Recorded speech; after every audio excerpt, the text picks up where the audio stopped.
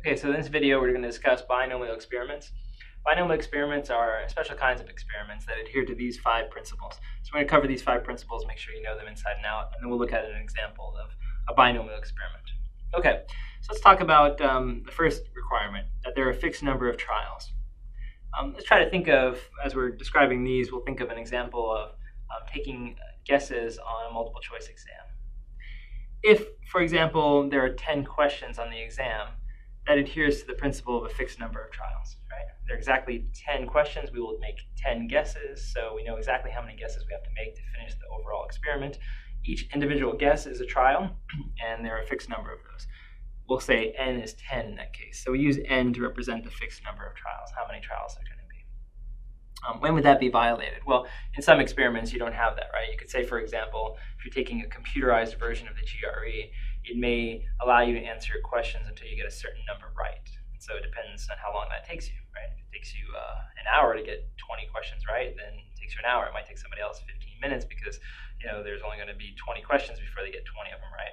And maybe for another person, it takes 60 questions to get 20 right. So in that case, it's obviously going to be a different number of trials or a different number of questions for people who have different ability levels, right? So that would be not a fixed number of trials. For us, we must know ahead of time how many trials there are going to be. In this case, our example, a multiple choice test with 10 answer choices, it's going to be 10 as our n, fixed number of trials.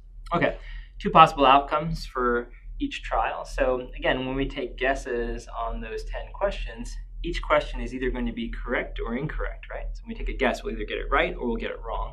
So we can broadly categorize the 2 possible outcomes as success or failure. That's required in a binomial experiment. The word bi here indicating 2, right? 2 possible outcomes. Only 2 ways it can turn out. Sometimes when an experiment isn't naturally binomial, you can turn it into binomial. For example, say for the multiple choice questions for each trial, let's say there are 4 answer choices for every problem. Obviously, there is not 2 possible outcomes. You could get the answer choice A, B, C, or D.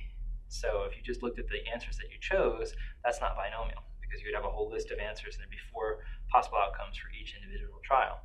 But if you classify it as either correct or incorrect, you've turned it into binomial. You can do this with a whole host of experiments, right? So rolling a die has 6 possible outcomes, but if you decide that 3 is the outcome you're interested in, you can do 3 as your success and any other number or all the other possible outcomes as failures. So it's easy sometimes to convert something into binomial when it naturally isn't. All right. Independent trials. For the independent trial scenario, you have to make sure that the outcome of one trial does not affect the outcome of the next trial, right? So let's take, for example, the one we're talking about. If you're taking guesses on a multiple choice test, say I come to the first question, I take a guess, I go to the next one. Let's say, for example, on that first guess, unbeknownst to me, I got it right. Does that make it more or less likely that I get the next one right when I take a guess? I don't think it matters, right? Because I'm Christmas tree. I'm not even thinking about it. I'm not even reading the problems. I'm just taking a blind guess. It would seem like to me that if I get the first one right or wrong, it doesn't change the probability that the next one is right or wrong. It's a completely random process. So in that case, the trials would be independent. All right, constant probability of success.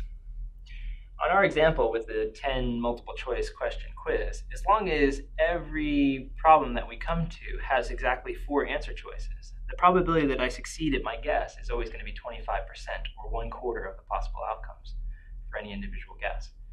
And as long as that's true throughout the test, we have a constant probability of being successful, right? That would change, for example, if there was just 1 true-false question. So say there were 9 multiple choice questions that had 4 answer choices each, and then there was 1 true-false question. Now it's only got 2 answer choices. The chance that I get that last one right when I take a guess would become 50%. It'd be different than the other problems that all had a 25% chance of getting it right. In that case, we would not have a constant probability of success, and that experiment as a whole would not be binomial. All right. Finally, the last condition is that we must count the number of successes, and we'll use a variable like x to count that. So let x equal the number of successes for the experiment, and we'll count that. Don't place a value judgment on the word success. It doesn't have to be a positive thing, right? You could count how many wrong answers you're going to get when you make these guesses on the test, and that could be your success for the purpose of the experiment. It doesn't have to be something positive like you get it right. You could be counting how many times you get it wrong. As long as you define the success consistently, you can make the success either of the 2 possible outcomes. Okay, so that's it. So let's look at this example and see if this corresponds to a binomial experiment. Flip a coin 4 times and count the number of heads that turn up. Okay, so I'm going to flip the coin 4 times. Whether it's fair or not, we only have 2 possible outcomes, right? Heads or tails. I know exactly how many times I'm going to flip it. So I have a fixed number of trials, n, that's 4. There are 2 possible outcomes, like I just said, heads or tails, right? Success or failure. In this case, the success would be defined as heads. That's arbitrary, but that's what they chose. Heads. Failure would be tails. So 2 possible outcomes. Independent trials. If I flip a coin, it turns out to be heads, and I pick it back up and I flip it again, is it more likely to be heads or less likely to be heads the next time? I don't think so, right? The coin doesn't remember what just happened, so it's completely independent. I believe that's met. Constant probability of success. Well, whether the coin is fair or not, that probability is constant, right? If the coin is a fair coin, it's a 50-50 chance, heads or tails. Even if it was a biased coin, even if it's more likely to turn out heads, it turns out heads, say, 90% of the time, it'd still be constant. It'd be always a 90% chance that I get heads, so it's a constant probability of success.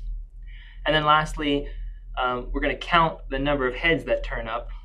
X must count the number of successes. It seems clear that we're counting the number of successes as defined by this problem, heads being successes. Okay, so this is clearly a binomial experiment.